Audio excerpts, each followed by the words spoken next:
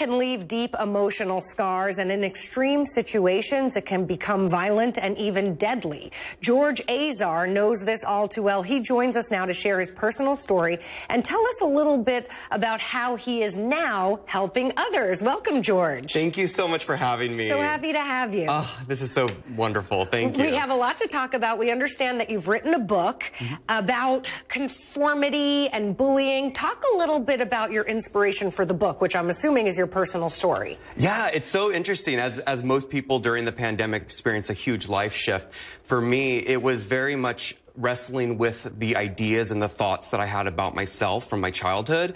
I was born in a very traditional Middle Eastern upbringing, and homosexuality was not seen as something that was a viable lifestyle. And so I turned to evangelical Christianity in order to find some sort of belonging and acceptance.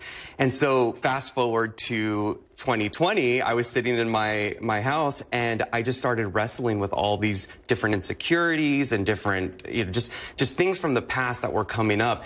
And so it just inspired me to kind of sit down, write my story out, and I actually ended up releasing it last year. Wonderful. And it's helped a lot of people, which I really am just, the whole heart and soul behind writing the book was to help people who identify with similar upbringings and experiences. And in one way they can identify, we know it's a huge problem today, is bullying, and that was a part of your childhood? Yes. Was that because of your sexual preference? Yeah, so what's interesting, my brother is also gay. He's older than me. He came out at a much earlier age. And so the association on campus specifically with my brother and how he was tortured and how he was bullied, I kind of became the heir to that, bullying. And it caused me to really go into fight or flight mode. I ended up just, cutting ties with my best friend in high school, in middle school, because I perceived that being friends with him was associating me with homosexuality. And so I was deathly afraid of being gay because of what I saw modeled around me growing up, which then eventually led me to Christianity because they had a cure for it. And long story short, I ended up going through conversion therapy, became a pastor, was almost engaged to another woman. That was also kind of an arranged situation. And it got to a point where my fear was less powerful than the will to be myself. And that's what pushed me into finding answers outside of the group that I had dedicated my entire life to, and my whole being and my whole identity.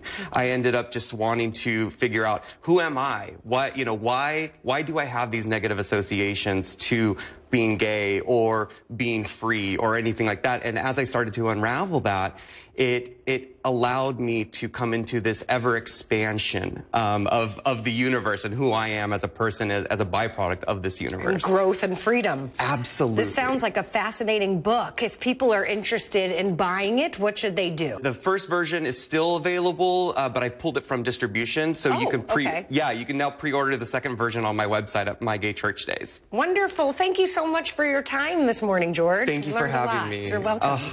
And we'll be right back.